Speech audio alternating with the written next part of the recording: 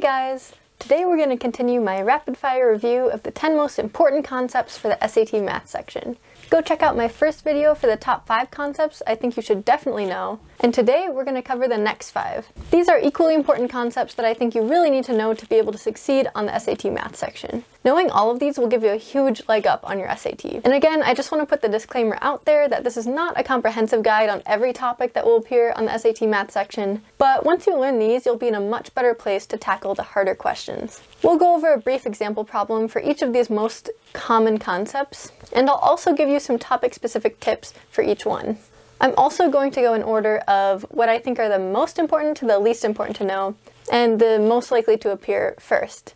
This is meant to give you a little taste of almost everything you'll encounter on the SAT math section, so you can see if there are any gaps in your knowledge. And if you realize you're struggling on some of these concepts, you should check out the sponsor of today's video, Linus Prep. Linus is the ultimate gamified way to study for your SAT. It's basically like Duolingo, but for the SAT. And the best part is, it's 100% free. I know a lot of you are stressed about your SAT, and are also probably slightly addicted to TikTok and video games like I am, and a lot of the time studying for the SAT can be a stressful, terrible time. But Linus is changing that. They know that when you're enjoying something and having fun, that typically leads to better outcomes. So they're making test prep fun and engaging with their platform and their small, digestible lessons. You guys know that one of my main goals of my channel is to make test prep more accessible and affordable to everyone, and Linus really supports that mission. They know that private tutors can make preparing for the SAT inaccessible for the majority of people because of how expensive private tutors can be, and so they've developed a brand new way to study that hasn't been really seen in the SAT test prep space before. The topics of the SAT are divided up into the math and reading sections, with subtopics along the way that are based on the new digital SAT, so it's up to date and it was designed for the current version of the test, unlike a lot of the test prep platforms that are just trying to scramble and adjust their content. The lessons are fast enough that you only really have to focus and study for a few minutes each day, instead of having to dedicate hours to review a single concept. I've tested it out and I really like the way the different characters appear and tell a story as you go. It really helps reinforce concepts and topics that you're learning. There's also a lot of pressure to not just guess on the problems, but really try your best so you don't lose your hearts or your lives. Sometimes you need that little bit of external motivation to get through studying for something big like the SAT, and Linus gives you that motivation for free, where private tutors might cost hundreds of dollars an hour. I really think this could be the future of standardized test prep. What do you guys think? Anyway, the first 1,000 people that register for Linus will receive a free premium membership for life, so definitely check out the link in my description below to get started and sign up with them as soon as possible. There's no harm since it's completely free to create an account and start studying. Let's give a huge thanks to Linus for sponsoring this video. Now let's get into the 5 most important concepts to master for the SAT math section and go over some examples for each one. The first thing we'll talk about today is polynomials. And these are expressions with different powers of the same or different variables. You might need to know how to distribute these out, which you can do with the FOIL method. You also need to know that even if you have a complicated looking string of variables, you can add the coefficients of the two things together if their string of variables matches, just like how x plus 2x equals 3x. This rule applies to any matching terms, which can really help simplify expressions. So let's go over an addition and subtraction problem and a multiplication and division problem to get the hang of this. So, when we have a problem like this, which expression is equivalent to this thing, we see that all our answer choices are kind of distributed out. There aren't any parentheses. That's a hint that we'll probably have to do that. So let's start by distributing out this minus sign so we don't get confused later. And if you need help with how to do that, you can go to my last video. So we'll make it a negative x cubed plus a 3x, since a double negative is just a positive. Now, we can add like terms. So we can add terms with a similar variable. So we have 2x cubed terms. We have 7x cubed and negative 6x cubed. So we can just do 7 minus 6 equals 1x cubed. And then we have a 7x plus 3x. That would just be 10x. So our answer is A. Now, when we have multiplication, so if we have these two terms being multiplied together, the rules are a little bit different. We just add up the exponents of every term that's the same. So for m, we have an m to the 4th and an m to the 1, so that would just be m to the 5th when it's added together. Same for q, so 4 plus 5 is 9, and z to the negative 1 times z to the 3rd would just be z to the 2nd, because 3 minus 1 is 2. So that one's B. So the next thing you need to know is word problems, or how to set equations up. And this is based on a lot of the different skills we've talked about in the previous video. So go watch that if you'll need a refresher. So one of the trickier skills is kind of combining all these skills together that you've already learned and translating words into numbers when they give you that huge paragraph at the beginning of a problem. And this is useful in a lot of different scenarios. Okay, so for these word problems, it's very important to be able to turn words into an equation of some sort or an expression that's going to help you solve the problem. So we see that there's a candle made of 17 ounces of wax, so that's how much we have originally.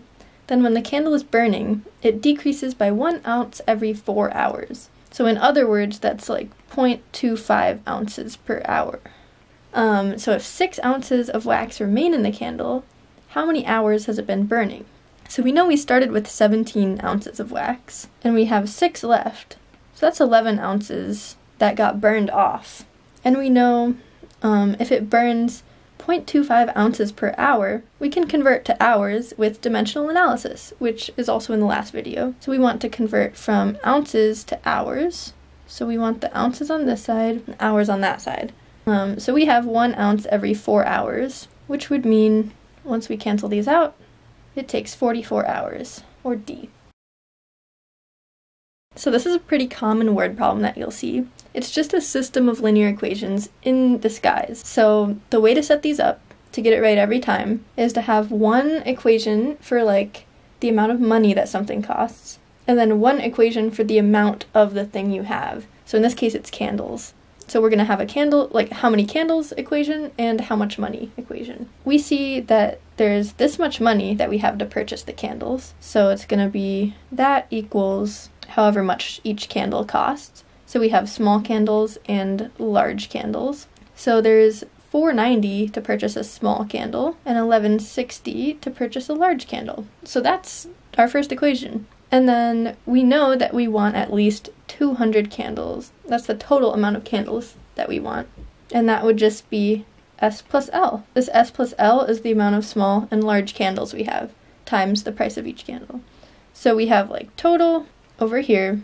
This one is for money. This one is for candles. And that's how we set up this problem. So now we can use Desmos to solve this problem. We get 182 large candles. So the next thing is parallel and perpendicular lines and angles. So there are a lot of geometry concepts on the math modules, and some are harder than others, but I think the most basic one and the most important one to know is how parallel and perpendicular lines work. So you should know that a line has 180 degrees. So if two angles make up a line, those angles will add up to 180 degrees. And you can usually get away with using common sense on these types of problems. You don't really need to memorize the exact geometric theorem that makes something true, as long as it seems true to you. So let's go over an example of that. So for this one, remember that to get to a line, we need 180 degrees. You might remember this one particular theorem from geometry. When you have something kind of in a zigzag pattern like this, it will be the same angle if you have these two intersecting lines. But if not, you can also just kind of guess. If they give you a number, that number will probably be used,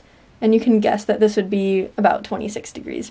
No geometric theorems needed. So then we know that our whole line is 180 degrees. So if we want to find x, we can do 180 minus 26, and that gets you 154 degrees. And if you don't remember this, you see that x is greater than 90 degrees, so you could probably just guess that the only one greater than 90 degrees is 154. So you should also know that two lines are perpendicular if they form a 90-degree angle between each other, and also know that if two lines are parallel, they'll never cross. So if we think of this in graph form, going back to that y equals mx plus b equation from my last video, the m, or the slopes, for the two perpendicular lines will be the negative reciprocals of each other.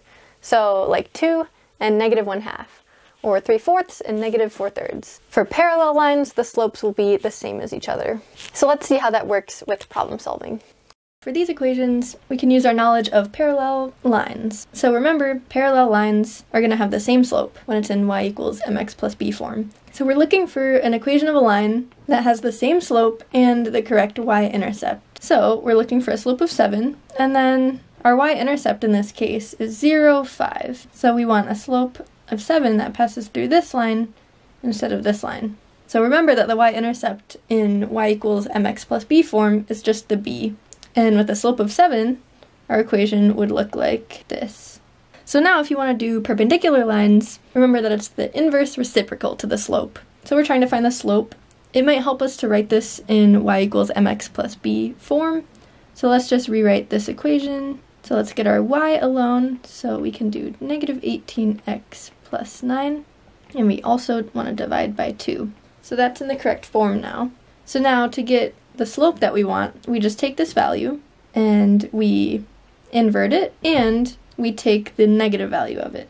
So perpendicular slopes of each other would be negative 9 and 1/9, or c in this case, since we're looking for the slope of line r, the perpendicular one. Alright, so on the SAT Math section, there are a lot of statistics concepts that will come up as well, but most of them are covered if you know the mean, median, mode, and range. And pro tip, Desmos has functions to calculate all of these if they give you too many values in a data set and you really need to speed things up. So mean is the same as average, so those are basically synonymous. That's when you add up all of the data points in your data set and then divide by the number of points in the data set. And this way of analyzing data works best for cases when there aren't huge outliers, or else it'll affect the mean a lot. So to find the mean of something, we just add up all of the values and then divide by the amount of values we have in the set. So let's do that really quick. Feel free to use a calculator to help you out. And then we have 10 values. So if we add these all up and divide by 10, we get a mean of 10. One handy thing is Desmos can actually calculate this for you, just like this. The mean is the same as the average, so you should be able to just use Desmos, plug in this data set, and it'll find the mean for you. So median is just the middlemost value of all your points. This can be a more accurate representation of your data than mean if there are those large outliers in your data set. Mode is just the number that comes up the most times in your data set, and range is how many values the data spans. So you can subtract the maximum and minimum points of your data set to find this value. And this is also heavily affected by outliers, like the mean is. So for this problem, we have data set A right here, and then we add 56 to each of the values. So essentially we just shift them over to get data set B. So we're trying to compare the medians and the ranges. Remember, range is just how much the data set spans. So if we shift it, the range actually shouldn't change at all because we're shifting every single value, but the median will change. The median will get a lot higher. So what choice best represents that? Well, we know that the median is greater and the range stays the same. So that would be choice C. So the last category we're going to cover today is nonlinear graphs. These are things like quadratics, cubics, and anything that's not defined by just a straight line, and how we are going to translate those or alter those graphs in any way. So for quadratics, you'll often be asked to find the minimum or maximum value of the graph. And this is just the lowest or highest point at the crest or the trough of the graph. And make sure to pay attention to whether it's asking you for the x value, the y value, or both. If it doesn't say, it's probably asking you for the y value. In general for these, it's more important to know about how shifting or changing a curve will change the equation itself. And this is where Desmos can be very handy. So my advice for these problems is to plug it into Desmos as much as you can anytime you're in doubt, whether you don't know whether subtracting 2 will move it up, down, left, or right, or you just need to compare different graphs that they give you. So to find the minimum value of a given function, I'd recommend just plugging this into Desmos, and the minimum is going to be the lowest point on the graph. And we see that that lowest point is at 55. So the minimum will always be the y value of what you're looking for. So in this case, it is 55, which we can see pretty easily in our equation, but it's always good just to confirm since you have Desmos. So in this case, again, if you don't remember your translations that well, you can just use Desmos for this. Let's graph y equals 7x cubed, and then let's graph y equals 7x cubed plus 2 and y equals 7x cubed minus 2, since we are shifting it. So it won't be getting this to a power or changing anything like that. And we see the one that shifts it down is the y equals 7x cubed minus 2. So that's our answer. So those are the main things that you have to know between this video and the last video. Some honorary mentions would be graphing circles, doing absolute value stuff, learning more about exponents and radicals, triangles, and the unit circle. So I'm not going to get into all of those in this video, but let me know if you'd like to see another video on the most advanced concepts of the SAT math modules. But honestly, once you're very comfortable with the 10 concepts I've covered in this series, you'll be prepared for the majority of the test. Anyway, thank you so much for watching today. Let me know if you have any questions in the comments down below. And be sure to check out Linus Prep in the description below to get your free premium membership today if you sign up fast enough. Thanks for watching, and I'll see you soon!